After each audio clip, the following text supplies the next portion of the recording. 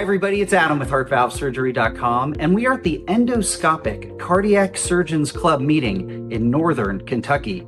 I am thrilled to be joined by Dr. Marc Gillinov, who is the chairman of cardiac surgery at the Cleveland Clinic in Cleveland, Ohio. Dr. Gillinov, you and I have known each other for a long time. It is great to see you again. Thanks for being with me. My pleasure. Yeah, so we're here. We're learning a lot all about minimally invasive techniques. We're also getting questions from patients coming at us. One of them is all about transcatheter, mitral valve, in-valve procedures. Can you share with the patients what are the latest updates on this technique? Sure. The valve-in-valve procedure, what we're talking about is somebody got a tissue valve, a bioprosthetic valve, usually a pig valve or a cow valve previously. And these valves, these cow and pig valves, will usually last around 10 years.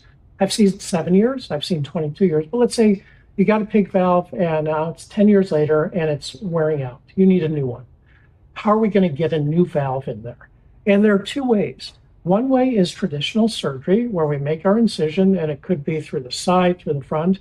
We take the old valve out surgically and put a new valve in. And your choice, you could get a tissue valve or a mechanical valve. Second way that's newer is what you said, a valve-in-valve. What that means is we take a new valve and we compress it or fold it like an umbrella. So it's very thin.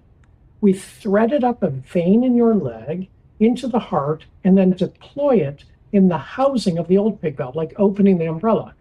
Why does that work? Because the pig valves and the cow valves are generally circular. So they're a circle. It's a perfect landing zone to open that new valve, like opening a round umbrella, and it stays where we put it. What does that mean? It means that if you've got a worn out bioprosthetic valve, a worn out pig valve or a worn out cow valve, you should definitely ask your cardiologist and your surgeon, how should I get my new one? Am I a candidate for the less invasive valve-in-valve procedure? Or is there something about my anatomy and my previous valve that means heart surgery is going to be a better option for me? It's not a one's better than the other. It's really a what's the best for you. Great. And I've got to ask you a follow-up. Some of these valve-in-valve techniques are relatively new in the field of cardiac therapy.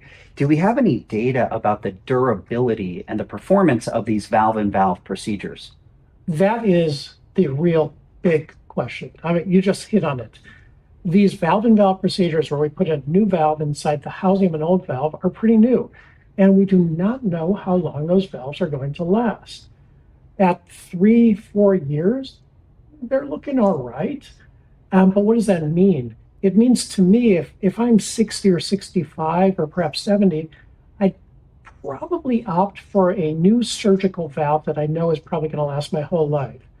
On the other hand, if I'm 80 years old and I've got a pig or a cow valve that wore out, I'd probably be thinking, let me try the valve-in-valve. Great. Well, on behalf of the patients in our community, patients all over the world, Dr. Gillinov, thanks for this update on transcatheter valve-in-valve procedures for the mitral valve. And thanks to everything you and your team are doing at the Cleveland Clinic. Thanks for being with me today. My pleasure.